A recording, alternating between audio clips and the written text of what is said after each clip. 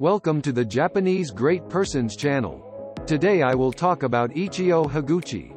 Higuchi Ichiyo was a novelist and poet active in the Meiji era. She was born in 1872.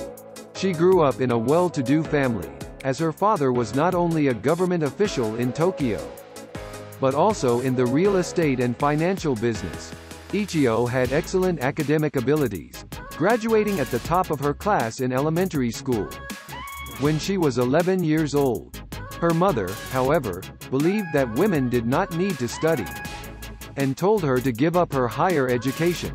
Her father, however, was passionate about education and wanted Ichiyo to study. At the age of 14, Higuchi Ichiyo entered the Hagi no Ya of the poet Nakajima Utako. There she was recognized for her talent and personality, and grew as an assistant. While Ichiyo was studying at the Hagi no Sha, news of her brother's death and her father's business failure came one after another. Her father eventually passed away, and she had to support the family's livelihood. Ichiyo therefore decided to try to earn an income by writing novels. At the age of 19, she studied under Tosui Nakarai, an exclusive writer for a major newspaper company. At the age of 20, she wrote Yami Zakura, The Dark Cherry Blossom, and made her long-sought debut as a novelist. Nakarai was a kind-hearted man, who understood Ichiyo's difficulties in life and helped her repay her debts.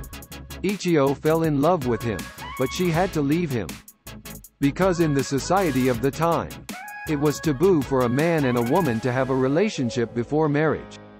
Ichiyo wrote novels for a living and started a general store at the same time. Later, through an introduction by Nakarai, she met publisher Ohashi Ottawa. This meeting led to the birth of the female writer Higuchi Ichiyo. In 1895, Takakurabe was published and became a big hit. It was highly praised by Mori Ogai, and Ichiyo became a popular writer.